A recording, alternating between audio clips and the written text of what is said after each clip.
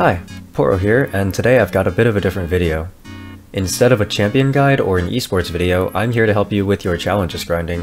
One of the tabs for challenges is titled Collection, and a big portion of this section is for different types of skins. If you aren't willing to blow thousands of dollars on the game, you'll notice that the skin requirements to max out all the tiers is extremely pricey. For example, each ultimate skin will run you about $30. You need 6 of them just to get to diamond tier. That's one of the cheaper skin challenges to complete as well.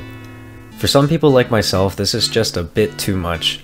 The only other alternative to grind for skins is with the loot system via skin shards that you can get by crafting with orange essence.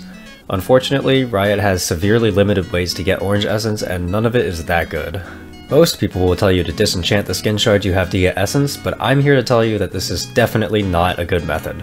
A skin will only disenchant for about 1/4 of the actual cost, meaning you only actually get 1 skin for every 4 shards you disenchant.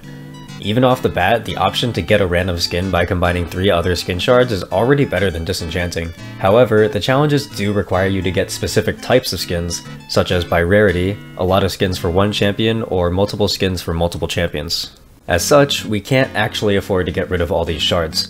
We need every shard of epic rarity or higher, every legacy shard, and even some of the cheap shards if it means finishing off one of the collect 5 skins for champion milestones. So how can we, as not rich players, get the orange essence necessary to craft every skin we need for challenges without either breaking open the wallet, gambling with the loot system, or disenchanting valuable skin shards? The answer is emotes. You guys might not have noticed, but every time Riot releases an event with an event pass, one of the options is to get a random emote permanent for 60 tokens. If you're strictly free-to-play, that means 5 emotes with the 300 free-to-play tokens. Your alternative, if you're free-to-play, is to get a singular orb for 200 tokens that will net you 1 skin shard, which is not good.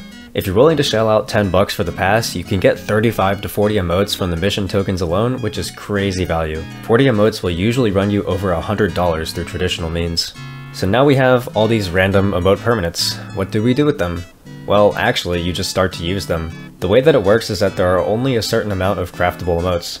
If it crafts you the one that you own, you can use that one to get another one that you don't own yet. Here's the catch. When you have all the craftable emotes in the game, which isn't actually that many, less than 300 at the time of this video, you can no longer craft unknown emote permanents anymore. Instead, you have the option to disenchant your already owned emote permanents that you can't use for a hefty 175 orange essence. With this, 2 emotes is already about the same as disenchanting a legendary skin shard. 60 event tokens gets you 175 orange essence now, which is absolutely an insane ratio compared to spending 200 tokens to get you 1 epic skin shard that'll disenchant for 270.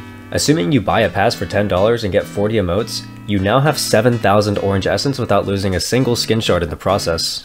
If Riot ever sees this video and changes the way that emote disenchanting works in response, that would really suck. Until then though, this is by far the most efficient and cheapest way to get orange essence to grind out those challenges skins, and it's always consistent.